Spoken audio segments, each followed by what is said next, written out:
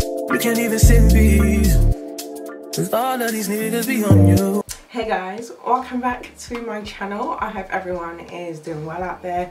Happy 2022. We're in a new year.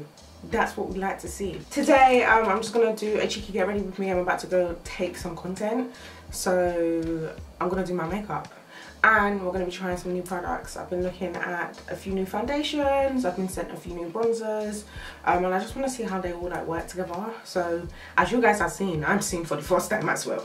Everything I use I'm gonna leave it in the description bar below, and let's just get into it. We have escaped 2021.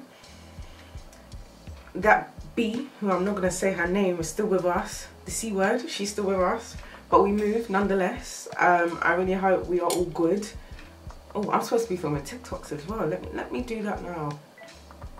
I've never done a talk through, so I'm gonna do a talk through of doing my makeup. I'm using a bunch of new products today. Yeah, so I'm just glad to be out of 2021. For me, 2021 was actually a really decent year. Like, I think that's one of the first years where I properly like planned things and had ideas about what I would like to do like in depth in a year. I think up until last year, like everything would just move on as it's supposed to do, like the same way as if you're moving through secondary school. Like, you know, from year 3 you're meant to go to year 4, you know, from primary school you're going to go to secondary school, you know, after your SATs you're going to do your GCS of E. Yeah, that's how I'd always viewed life. So I feel like last year was the first time in a long time where like I actually had to make decisions about my life. So I'm just going to use the Milk Hydro Grip Primer. Fantastic primer. If you men aren't using this primer, I don't know what you're doing. It just helps my makeup stick really well, and it's mad affordable at that too. I think they've got a tester version 2 if that's what you want to use. So we're just gonna put that all over cheeks, chin, nose. I especially like focus it on my areas where like I'm a bit, you know, oily. I don't think I really have oily skin anymore ever since I have been taking care of my skin in terms of like making sure it's moisturized and hydrated. My skin has become less oily. Also for my foundation today, oh shout, I'm using the Estee Lauder Double Wear Stay in Place makeup foundation. Using the shade 7W1. So guys, funny story about this foundation, yeah. I actually bought this foundation when I was like 22? Yeah, I was 22 when I bought this foundation, yeah? But the shade I was recommended was 6N1. I'm not neutral, yeah? And I didn't know much about makeup and undertones at this point, so I was wearing 6N1 and I was looking grey, and I was thinking like, oh, it's a bit mad, you know, because man spent 30 something pound on this perfume and on this foundation and it's grey. And what's going on here, Jackie? So I actually went to go match myself. Sometimes I don't trust the people in the store because sometimes I don't know how to match you. So I took my foundations that I would normally use and I used that to help match me.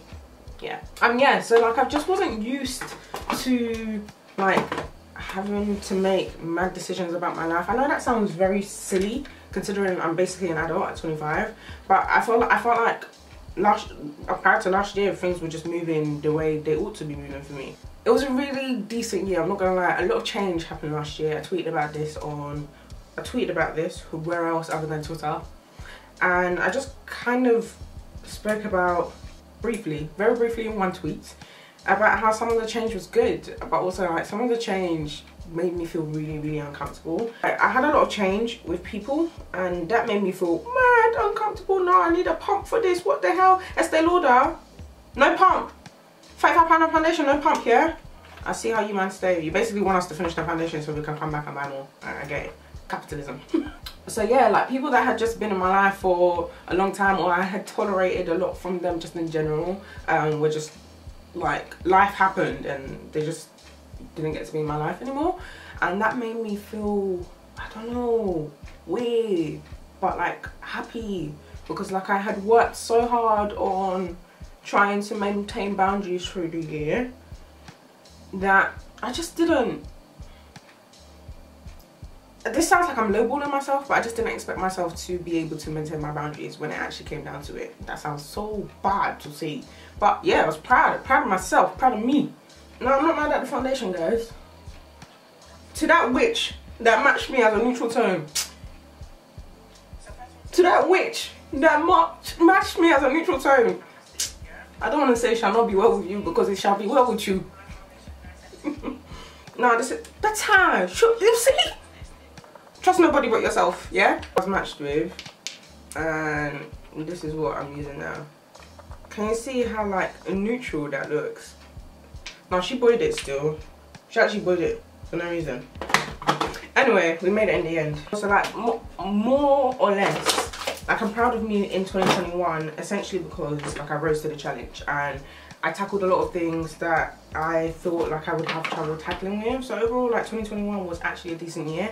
I made a lot of progress with other things, like personally, career-wise.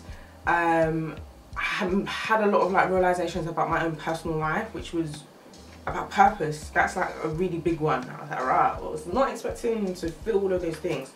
So I'm gonna use, no I'm not, I'm gonna use Too Faced Chestnut, and then I'm gonna layer it with Estee Lauder's Double Wear Concealer in medium 4N.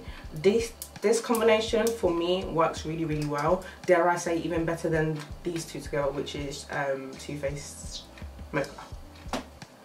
Yeah, so overall 2021, I'm happy with like how the year turned out. I'm not gonna lie, like I'm happy. Like sometimes your enemies want you to die, but when God says no, you're not finna die. You're not finna die. Like coming off the high of 2021, it's kind of weird that like now I'm in 2022, I feel, I don't know, like a sense of me wants to go just as hard as I went in 2021. Because I remember when I entered 2021, I literally hit the ground running, and I guess like parts of my subconscious have attributed my success to how I started the year. So you can imagine like some of the anxiety and some of the zeal I guess I had towards making sure I started the year right, making sure like I planned, making sure that from day one things are together. And I think that internal battle I'm having with myself, especially since we are still at the beginning of the year, is like knowing that if things don't go, yeah, see I left it too long, because now look, I'm gonna have to add some more concealer to that. So yeah, obviously now that was still at the beginning of the year, I don't want to do that to myself. I think there is also success in building up momentum, and if anything, it's a relief of pressure on myself, you know. Like part of my part of my goal for this year, things I really want to work on, is like being consistent with the gym, being consistent with like what I put in my body, and like how I treat my body in terms of like what I choose to eat and like my hobbies. So I haven't actually started working out yet. Today's the 6th of January. I'm not mad at that, because like I'm currently just focusing on working on what I eat. So it's like one at a time. I'm that person that will absolutely overwhelm herself with things to work on and then be shocked when like I've fallen off the bandwagon. Yeah babes, because you gave yourself too much to handle, you know, at once. Just cool down, okay? Your goals are not running away from you, so you don't need to try and fulfill them all in month to one. Because essentially, I know this sounds so cliche, but it is a marathon, not a sprint, okay? So you're not trying to get everything accomplished. The goal isn't to get everything accomplished in the first month and then after that like you're Gucci. No, that's not the way it works. It's about starting off strong so you can finish strong, and if that means like building your habits up, yeah, so what? I know some people who are implementing their goals like one by one, as in month by month, don't introduce something new, and for them that's just how they work, because it means that then they can hit their goals easier. And I for one, I'm not mad at that, you know. Let's normalize having different approaches to how we attain our goals. Let's have different approaches to how we plan our lives, you know. It's not a one size fits all, which is something I'm learning like a lot. I'm learning that heavily at the moment. There's no such thing as a one size fits all. Otherwise, God would have just created us all to look the same, but he ain't do that, okay? He made us all different. He made us with different capabilities. I'm not mad at it. Contour next. Of course, we're using our matchsticks. These are old. I've used these before. yeah, so that's essentially my approach to this year, and for me that is even a signal of growth, figuring out what works for me. Just because maybe the mass population choose not to work that way doesn't mean that the way you choose to work is wrong. Shout out to my hormonal spot as well, making a peep through at the beginning of the year, rocking with me as always for the next 50 years. Yeah, so I have a lot of plans for this year. Like, I have high hopes, more internal high hopes for myself than external. My goals this year are about like developing more as a person, to be honest, and if I develop more as a person, that will actually show through in my external. So I'm not so much fussed about what's going on in the external, apart from one area of my life which I'm talking to God about. So I'm excited to try my hardest to get through with these plans, because Lord knows I'm trying to be a successful baby out here in these streets.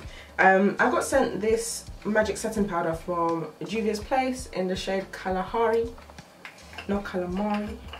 You know when they got that nice sticker that you have to peel off? Yeah. Ooh, it's giving yellow. I don't know this. Oh no, it's giving yellow. I don't know. Let's use it with a brush, because I feel like using a black beat blender will be aggressive. Maybe too aggressive. Alright. Maybe. Personally, me, I like to start off with a brush. To be honest, it depends on the setting powder. Like, the Chem Beauty setting powder works best with a brush. I've tried it a couple of times with the beauty sponge. It doesn't work as well. So I think you just need to see how it goes, you know. And so I guess this is a call to action for me, from me to you guys, to challenge yourself more than anything, and challenge the status quo that you're within. I don't mean that in the social manner.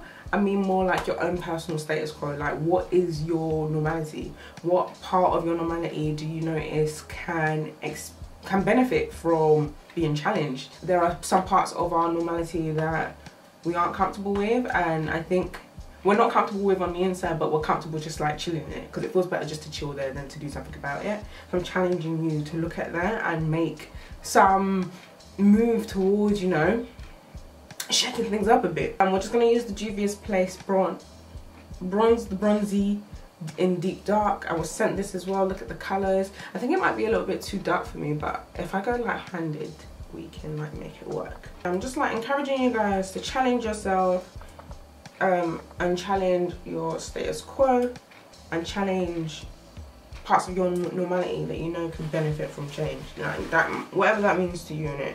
I know I'm doing that this year, and change is supposed to be scary, but as long as you have people supporting you in that change, then you know it becomes more manageable at the very least. As well as challenging that, like, I also want to ask you guys to challenge your idea of the main character. You know, I just personally don't like, of course we are all main characters and we all have like parts of us that make us, I guess, stand out. Of course, no, there are parts of us that of course stand out. There are parts of us that are important, that make us who we are, but I don't want us to get carried away so much so with the main character idea that we stop thinking about how we can probably be less selfish towards ourselves and, you know, help other people. I don't think it's a bad thing. I know sometimes society sees putting people before yourself as a negative trait, but me personally, I genuinely believe that we weren't made to be in isolation. Like, we're actually society. I know Margaret Thatcher said that there's no such thing as society, but there absolutely is. Like, if we think about this whole pandemic in and of itself, it genuinely relies on us being a community and working as a community in order to eradicate this thing. If people weren't just thinking about themselves, you know, if they have I'm not gonna say the word, if they have that thing and they're thinking about themselves and they're like, well, I'm just gonna go out, I don't care about everybody else, that right there is of course like an extreme negative manifestation of the main character syndrome. But if we actually thought about how our actions and our thoughts and the things we did actually impacted people a bit more, I genuinely think we would be in a better place. Because of the push of the main character syndrome, I think people just go to that straight away and think about, oh well, like, I need to take care of me. I need to put me first, Lucius. I gotta put me first. Yeah, that's the era that we're in now. I'm just saying what I think, okay? And that's personally me. I'm gonna try and be more generous this year with my time, with aspects of myself that I feel like I can be generous in. Of course, like, maintain your boundaries. That's very much important. I'm not saying open yourself, let everybody take from you. Only ever put yourself first when you're in the line of death. I'm not saying that.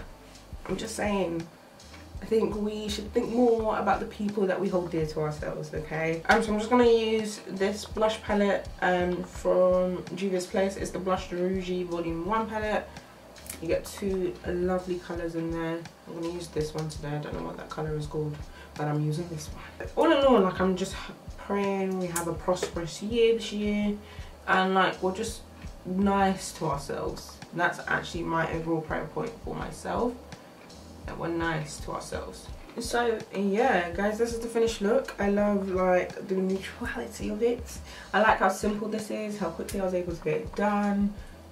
I like everything about it. I'm actually not mad at it. I'm loving the foundation. I'm really interested to see how like the foundation changes with time, but so far I'm not mad at it at all. What's happening to my voice? Anyway, I'm wishing you guys the best year ever.